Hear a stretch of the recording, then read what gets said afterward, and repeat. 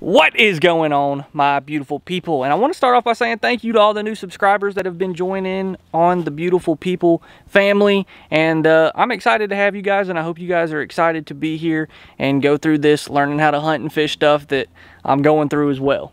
But this week, what we're going to be doing is we are going to be taking some Primo's Takeout, and this is row crop deer attractant that contains barley, alfalfa, molasses, soybeans, and oats. And I also have a trophy rock as well as some whole kernel corn that's been dried out. So I'm sure that the deer are going to love these things. I've been putting mineral I put mineral on here the past 2 times, so twice this past month. And it looks like there's still a good bit of mineral on the ground, so I'm not worried about putting more mineral out right now.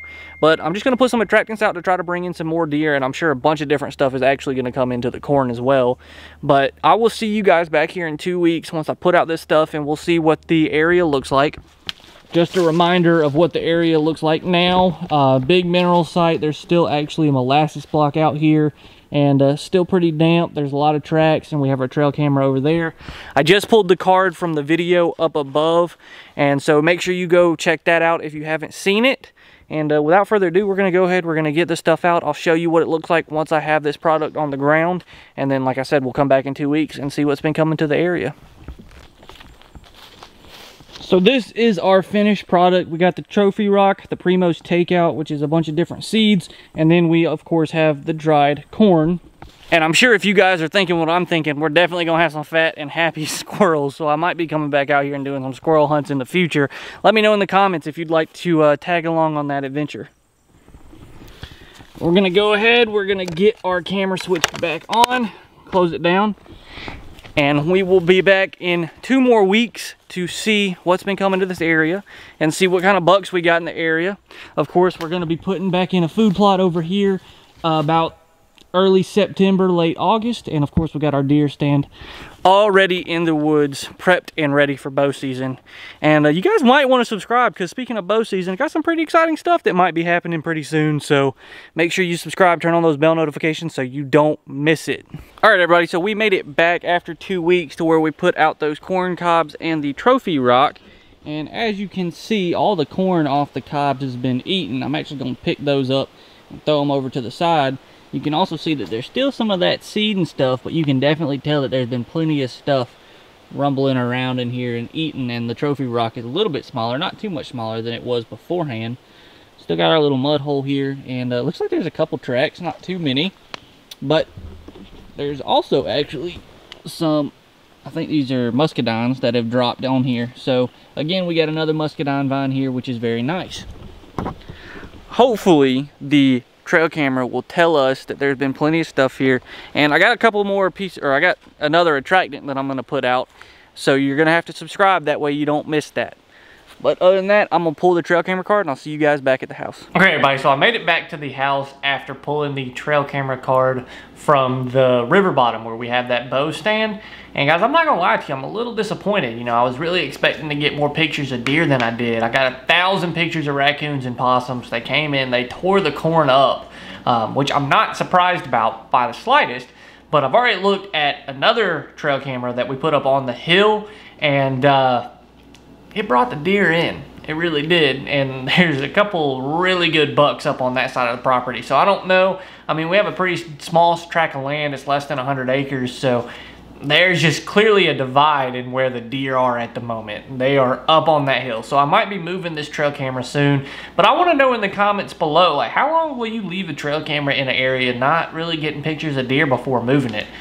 This one's been out for about a month or so, and I haven't really seen much. Now, I did get one buck that's pretty decent on camera. He's one that we're going to have to let grow. It's a 2-year-old. He's really tall. I'll put a video up of him on screen here for you now. I'll follow that one up with a spike that we got, just so you guys know that there are a couple younger bucks in the area. It was good to see that spike. And then almost one of the biggest coyotes that I have seen in a while we got on camera. And this one wasn't in the daytime, luckily, but that's a big old boy. That's a big old puppy. I'll give you guys just a glimpse of what we got on the other trail camera, and we got a bunch of pictures of him, so make sure you guys subscribe, turn on those bell notifications, and do all this jazz popping up.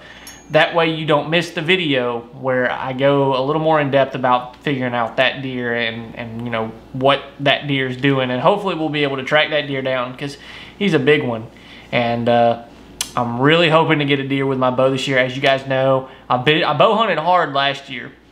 Never really had any encounters with any big bucks while bow hunting or while gun hunting for that matter. I'm working on it, guys. I'm trying to figure out the strategies of bottlenecking and all that stuff and trying to get some better stands up. That way we can get a big buck this year. And I was actually looking into getting a new bow. That's a big surprise. It hasn't come in yet due to COVID and everything like that. I've called this bow shop once a week for probably a month now, waiting on them to come in, and every time they're saying, you know, next week, next week, next week, but they're just not getting them from their suppliers. And I was getting a little frustrated with it, you know, I'm not gonna lie, and that kind of leads us into this verse of the week. This verse of the week is gonna be Psalms 46:10, and it's pretty simple. Be still and know that I am God. And so I was, you know, feeling those emotions. I was getting a little frustrated. I was like, come on now, why isn't this bow in? Why can't I go get it yet? And this psalm came to mind. Be still, calm down, know that I'm God. It will get there when it needs to get there.